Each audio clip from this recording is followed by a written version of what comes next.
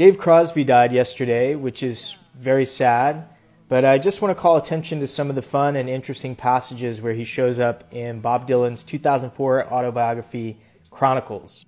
So just to set the stage here, Dylan is around 30 years old, he's working on the new Morning album, and he's just been awarded an honorary doctorate from Princeton. So he has to go pick up the degree, and he convinces David Crosby to come along with him and go pick it up. So if you're following along at home, I'm on page 132, and Bob Dylan writes, "Earlier in the week, we had gotten back from Princeton, New Jersey, where I had been given an honorary doctorate degree. It had been a weird adventure. Somehow I had motivated David Crosby to come along." And then he starts describing Crosby if you go down.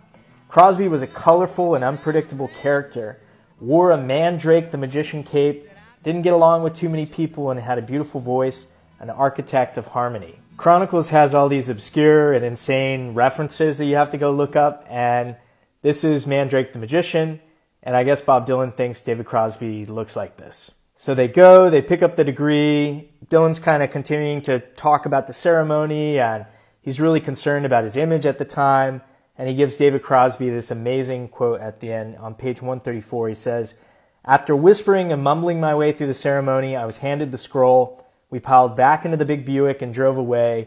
It had been a strange day. Bunch of dickheads on autostroke," Crosby said. Most of Chronicles is complete fiction, so who knows if it even happened. But it is pretty cool that Dylan gave David Crosby one of the best quotes in the book. Dylan also wrote a great song about the experience called Day of the Locusts. I love the song. It's one of the best ones on New Morning. And if you check out the tune, leave me a comment. Let me know what you think.